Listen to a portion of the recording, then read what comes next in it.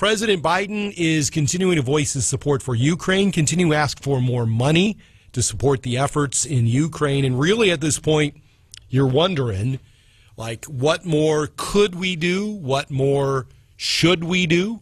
Let's talk this over with Andrew Donaldson, who's managing editor of Ordinary Times and the host of Heard Tell, a daily multi-platform program that discusses culture and politics. Andrew, thanks and welcome to Iowa Radio. Good morning. Yeah, good to be back with you again. Appreciate the time. It's really interesting, Andrew, because I notice, I'm sure you notice this too, you know, a lot of the stories about Ukraine is, okay, we need more money, we need more money, we need more money, but really, aren't we at this point kind of, you know, limited in what we can do? And I say that because I'm always asking guests on this show, hey, how do we do this without igniting World War III? And that's always the issue, isn't it, when we're talking about what we can do in regard to Ukraine? Yeah, pretty much what we are doing is the way you keep it in there. Look, there's no good options in Ukraine, but the best of the bad options is to let Ukraine do their own fighting and then us support them up to a certain point that they have the tools to stay in the fight and take the fight to the Russians. That keeps the Russians busy from doing other bad things in other places. That lets them take care of their own stuff without putting our own troops in harm's way. This is pretty much what we ought to be doing, and it's important to point out here, they've been fighting in these separatist regions, the Donbass region, since 2014. This war has been going on for a long time, and America has been supporting them. We've had a long debate over how much we should support Ukraine with military aid to fight the Russians and the separatist group. Remember, we had that former President Trump got sideways on that over a call over that. If you remember, that was a call over Ukrainian aid. So anyway, this is something we've been debating for 8 or 9 years now. And this war is going to go on for a long time. We're probably going to be debating it for quite a long time more. The answer is probably this is about what we ought to be doing, giving them – we've got 60 days of data on what works. Give them the small arms. Give them the anti-tank weapons. Give them the stuff we know that works. Maybe eschew some of the other stuff, and then just kind of keep what we're doing because this is how it's going to contain and let them fight their own battle here. I tell you, this is what brings the issue home for me, Andrew. Just a few weeks ago, there was a lot of talk about NATO establishing a no-fly zone over Ukraine, and my daughter is married to a Marine, and she said to me, oh, no, you don't. Oh, no, you don't, because, you know, she's like everybody else. It's what... where do you cross the line? When do you do the wrong thing that pulls us into a direct conflict with Russia? Those are the things you got to be careful about, even as some Americans call for them, Andrew. Yeah, absolutely. The thing about the no-fly zone is anytime somebody brings that up, the first question you ask them are you prepared to shoot down a Russian aircraft, or probably a bunch of them because they're going to come heavy right into it. Because that's what a no-fly zone is. That's what we've had in Iraq. That's what we had in Croatia and Bosnia and Herzegovina. That's what you do. You put your guys in the air and say, you're not flying here, and the first person that comes in there, you shoot them down.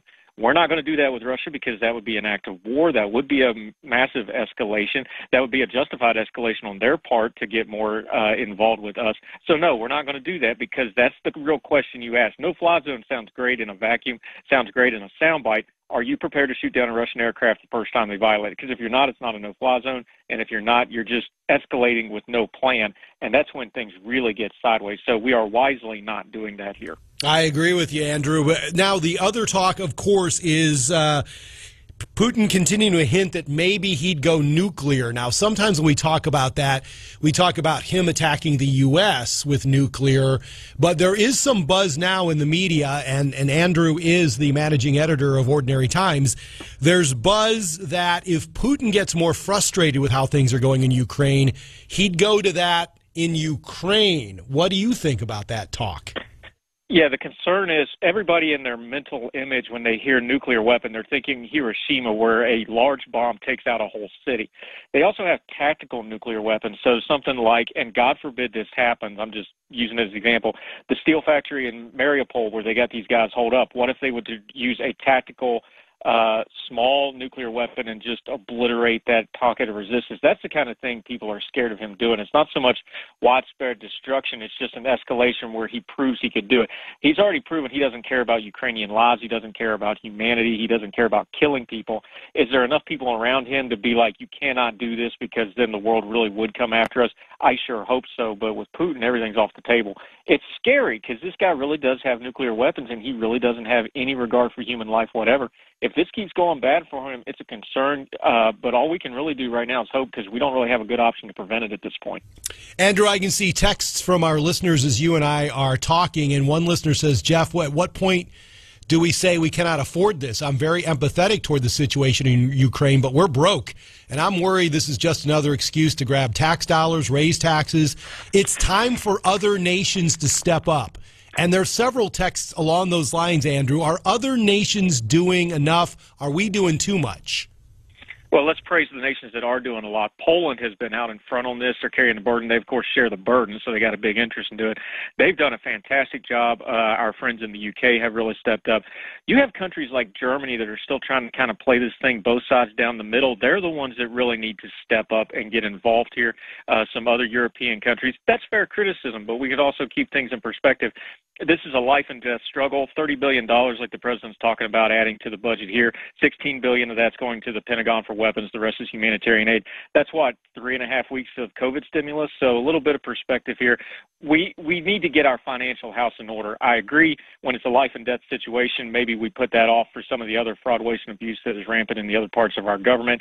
I agree with them. I think there's a way to hash that out. It's something we should always keep mindful. But again, life and death situation, maybe put that on the front burner and then get our fiscal house in order in other ways where we know there's a lot of waste. We know there's a lot of that stimulus money I just mentioned. They can't even account for a lot of that. There's plenty of other ways we can do it and trim down and still do things we need to do, like stand up to evil in the world and help our allies who are in the fight. He's the managing editor of Ordinary Times and the host of Heard Tell, a daily multi-platform program discussing culture and politics. Great perspective from Andrew Donaldson this morning. Andrew, thanks very much for joining me. Of course,